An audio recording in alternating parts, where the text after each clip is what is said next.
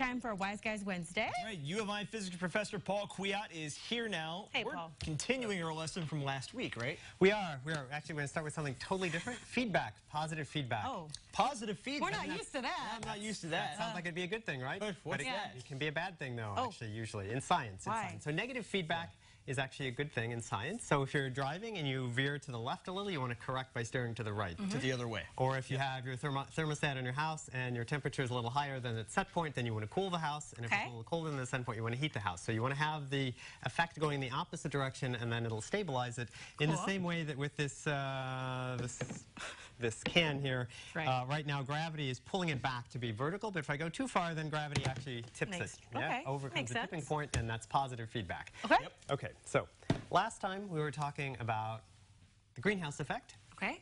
And we said the thing that happens is that the sunlight comes in and heats up the earth. We could just show the first graphic, I suppose. Oh, yes, we could.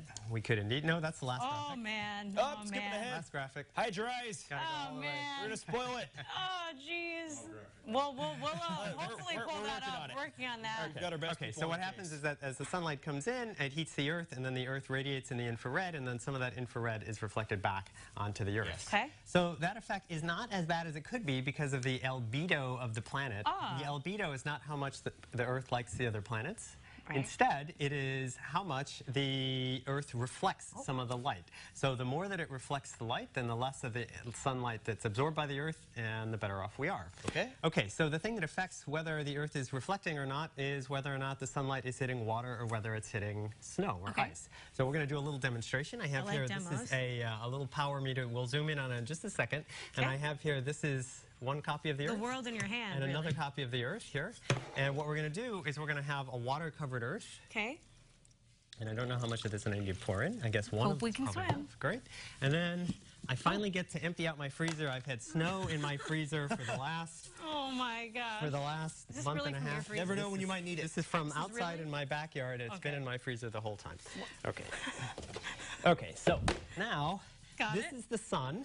Okay. And we can look at how much light is coming from the sun on our power meter, something like that, maybe something like half a watt, basically. Okay. And I'm going to look at how much is reflected from the Earth when it's covered with water, and we see it's quite a bit less. Yes, It's less than 0.30. 10, more than a factor of 10 less. And now I'm going to see how much is reflected.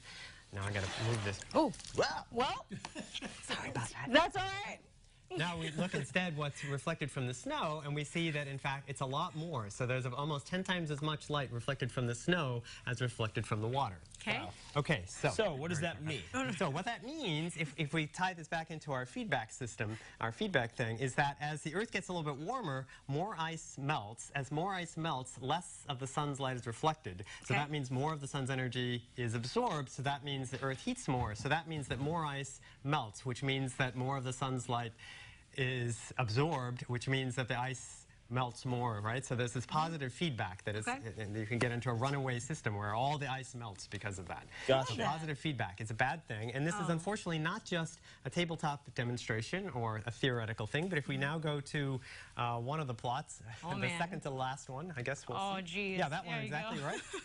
So this is a plot on the top of the Arctic sea ice in 1984, I think it was. No, in I can't quite read the plot that. Yes, in 1984, and then in 2012, and you see that it's a lot less in 2012. Yeah. And so that's bad. That's the ice melting. And in fact, the last plot, the little spirally one, this is a plot of the volume of the sea ice. Let's hope we got our team. There we go. It's by month, but you could just pick any color you want. Just take the black on the inner one. That's the sea ice in September, the volume of the sea ice from the last 30 years.